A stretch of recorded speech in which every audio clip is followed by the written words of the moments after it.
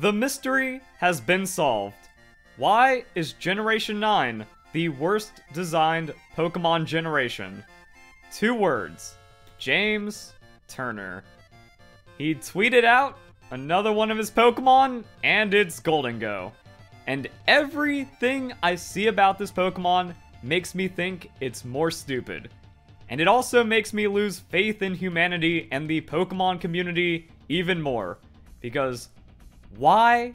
How can anyone like this thing?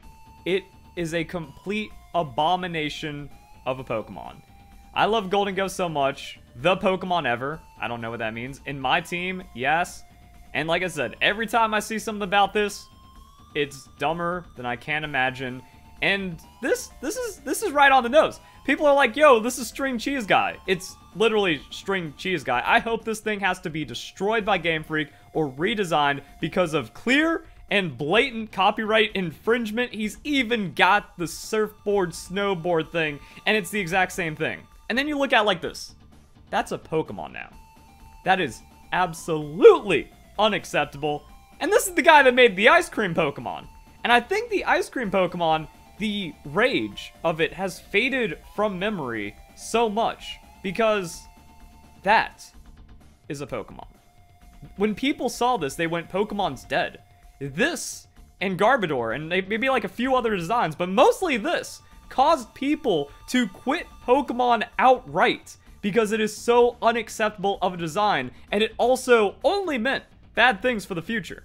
And I've also covered this worrying trend in the past. 2010 Pokemon Black and White interview shows why it's the worst Pokemon game. This proves why Generation 5 is just anti-Pokemon, which is what makes it terrible, and all of those little things that keep seeping down into modern Pokemon are what is ruining Pokemon, and that just goes into the designs and all of that other stuff. But even then, like, there's also some hits with James Turner. Alright, Shadow Lugia for his days when he worked at, they made Pokemon Battle Revolution, I'm blanking. Genius Sonority, that it. I also did not like Golett or Golurk. Volibee is meh, Mandibuzz is meh. Phantom and Trevenant are cool, but then he had some Ultra Beast designs, and that's when we get into Naganadel. Oh, wrong one.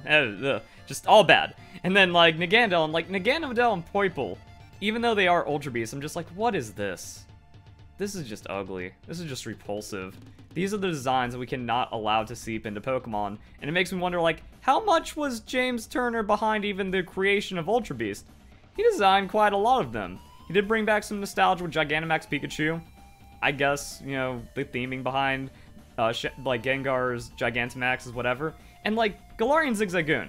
He hit it, but also missed. Like, Obstagoon, when I first saw, I was like, yo, this is one of the coolest Pokemon. But the way that it's just, like, holding its arms, like, I feel like James Turner kind of missed the mark on how the Pokemon's represented, because it doesn't do anything but run around like that. So a lot of, like, the coolness factor is kind of lost, and I think Cinescorch is, again, another abomination. Let's make a Tapeworm Pokemon. Yeah, that sounds cool. And then Poltergeist and Sinistea I have nothing against. Also, yo, while Bruxish was designed by a different female designer, Turner finalized the design. So James Turner saw this and went, ship it. The man is killing Pokemon, and we can see that right here. Also, tweet out Tandemaus. The mouse designs are just weak.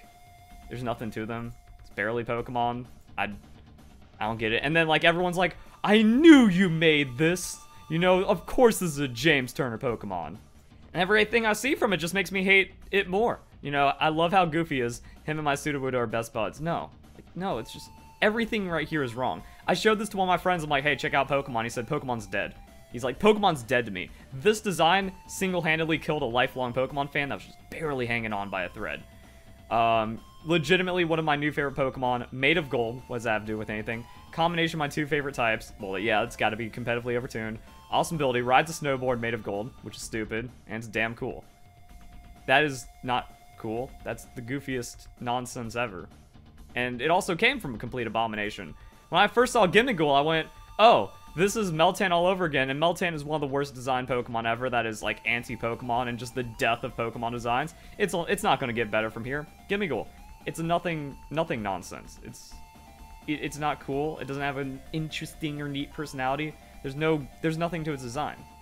And then it just becomes a complete abomination. I also want to know how much James Turner is behind this one. I wish we had, like, the actual list of every Pokemon James Turner's designed, because it's just kind of like from confirmations, but we don't know everything he's had his hand in. And after being the lead designer for Pokemon Sword and Shield, where Generation 5 was the worst design generation, and then 0.1 tiers above that was Generation 8. Now, Generation 9 has beat both of them, but Generation 8 also really bad as a whole. Very, very underwhelming. I'm like, oh, cool, lead design behind that, neat. And then we don't know all the designs, seem to have something going on with Ultra Beast, and then the classic, like, oh, I want, like, yeah, woo, we got Ice Cream Pokemon that makes everyone hate Pokemon now. That's neat. And then, yeah, I would be shocked if this one wasn't your design, of course. Might legitimately be the 3rd generation in a row where my current fave was trumped by a new generation fave. I cannot fathom how much of a creep, how much of a weirdo you have to be for this to be your favorite Pokemon.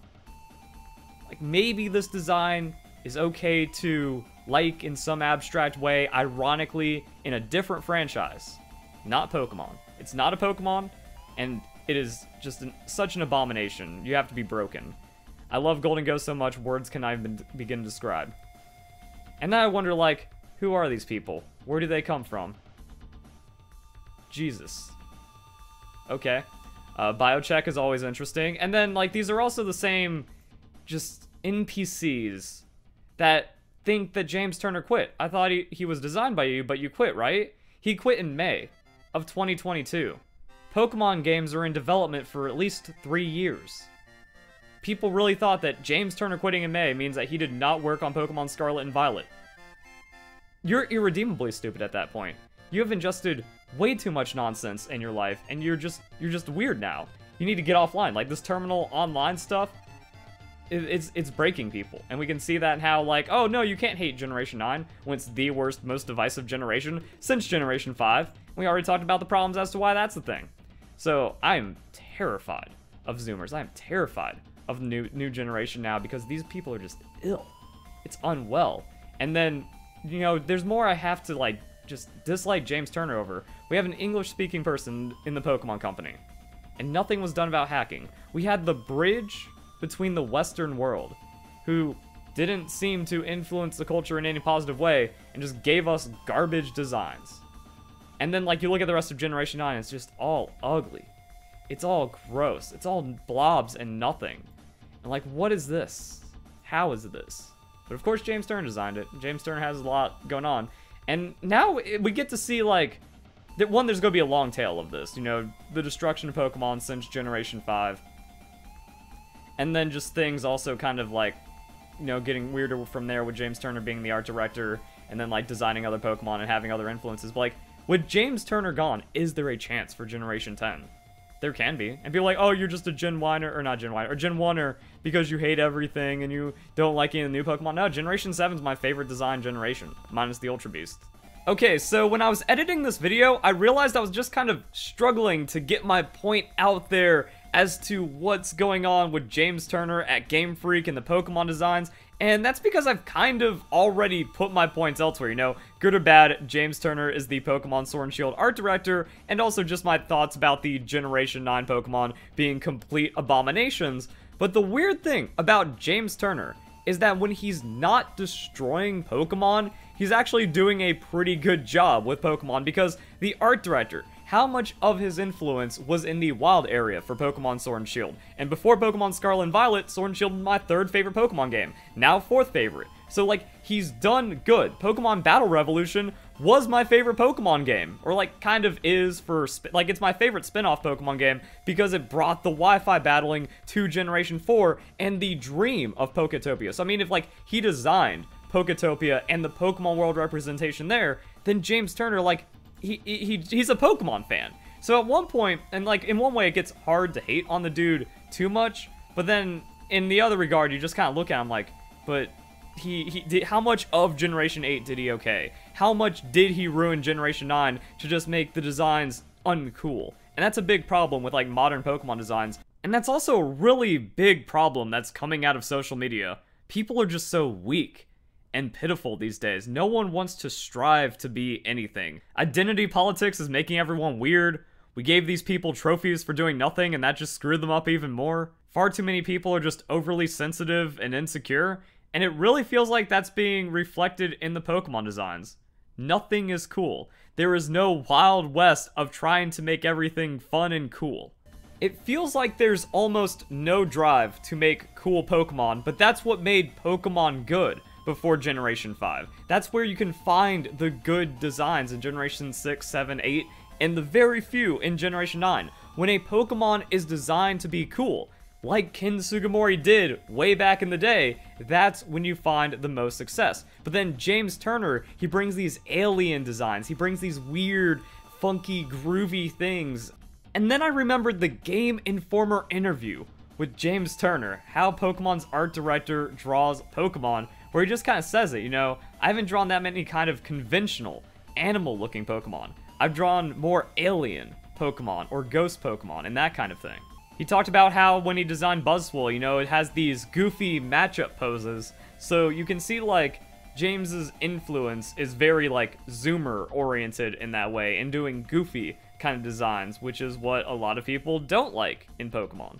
So he has his own style, and he brought a lot of influence in, and then became art director, and all the designs went to crap. But we don't have enough interviews, and we don't have, like, enough information as to how much work James Turner did. Every Pokemon he has designed are also just kind of finalized in that way. So that's why I can't, like, 100% hate him, because I don't know the ambiguity as to, like, how much his hand is in this. And that's another thing, like, if I found out everything, and it's like, oh, he was really a part of these designs, then, like, okay, then there's really nothing left. But at the same time, like, his art direction outside of Pokemon designs captures the spirit of Pokemon. His Pokemon designs usually don't. And like I said, there's a couple of good ones out there, just, like, weird themes that ended up being broken by just getting Turnerified, and now we're stuck with Golden Go. Man, like, it's one of those things where I have to do a top 10 worst Pokemon ever video again, but I'm struggling, because, like, where do we draw the line at worst? When I saw Meltan, I was like, this is the worst thing ever. Meltan became my worst, but then Generation 9 happened. And also, Pokemon Legends. Did he design any Pokemon for Legends? Like, it seems like he was working on Scarlet and Violet instead of Arceus, but I don't know the depth of his Pokemon design. And then there's this. I was art director on Pokemon Troze, Battle Revolution. Sugimori liked what I'd done. It's like, but Sugimori, there's interviews of him saying, like, I struggle with making cute Pokemon because I want to design cool things. Clefairy's my thought of a cute, but then Nishida just took Pikachu and made it the mascot. Because I only know how to make cool Pokemon. So that's what I mean, like, we've lost the Sugimori, and it's been replaced with Turner. And then you can feel Pokemon dying.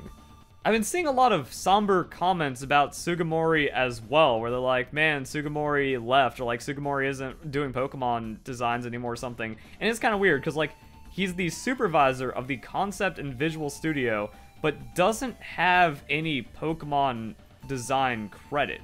So we have, like, you know, concept arts and stuff, and as we've seen, James Turner kind of dabbles in that. Pokemon design, James Turner. Nishida's in. 1, 2, 3, 4, 5, 6, 7, 8, 9, 10, 11, 12, 13, 14, 15, 16. So I mean, like, 16 people did Pokemon designs, and there's 100 of them.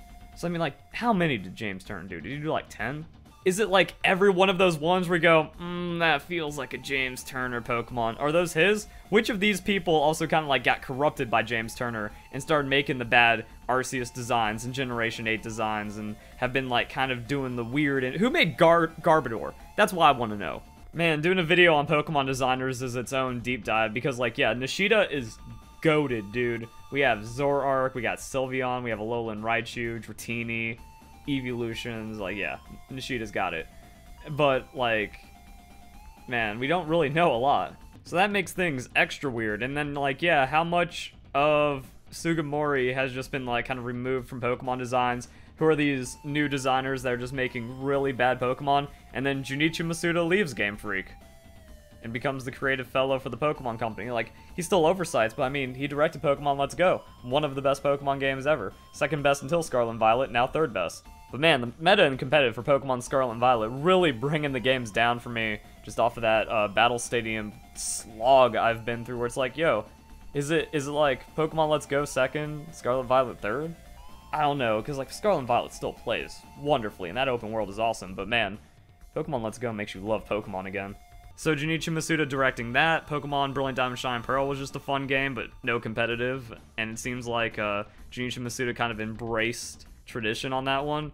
Even then, like, if Junichi Masuda directs, like, Pokemon Let's Go Johto or something, like, alright, we're just gonna have the best experience ever again, but I don't even know anymore. So yeah, those were some of the feelings and emotions unpacked by finding out that James Turner designed one of the worst Pokemon, if not the worst Pokemon ever, on top of the worst design generation ever. And now everything is weird, but it kind of explains why, but that doesn't give me any closure. So I hope you guys enjoy the video. Hope you all have a nice day. Thank you very much for watching.